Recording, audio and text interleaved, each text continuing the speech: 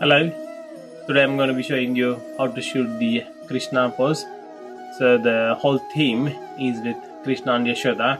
So this is one photo shoot which we wanted to do for very long because we have a 9-month-old son. Now is the perfect time to use him to shoot the Krishna theme.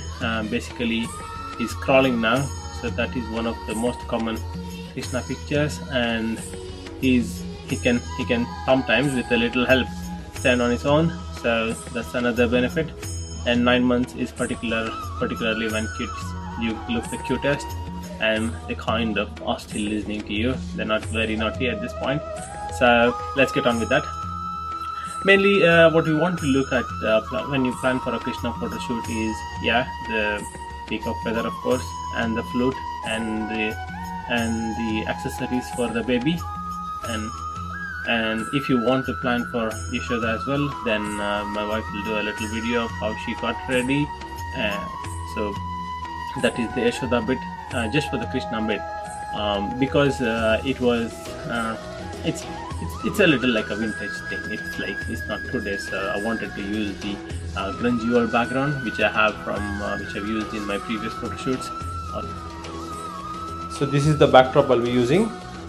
As you can see, it's a grungy background, and that's how I keep all my backgrounds. So my backgrounds are kept rolled over to a pole so that they don't develop wrinkles, and I don't need to spend time ironing them every time. So that's a very useful tip that could be useful. I learned it after a few months of just wasting time with ironing, and now I don't need to iron at all. So these are the clips I used to put up this background, and I'm just moving out to show you the whole background. This is how the background looks now, and I'll show you how it looks with the picture. So in a few minutes from now, we're going to start Krishna and Yashoda photo shoot.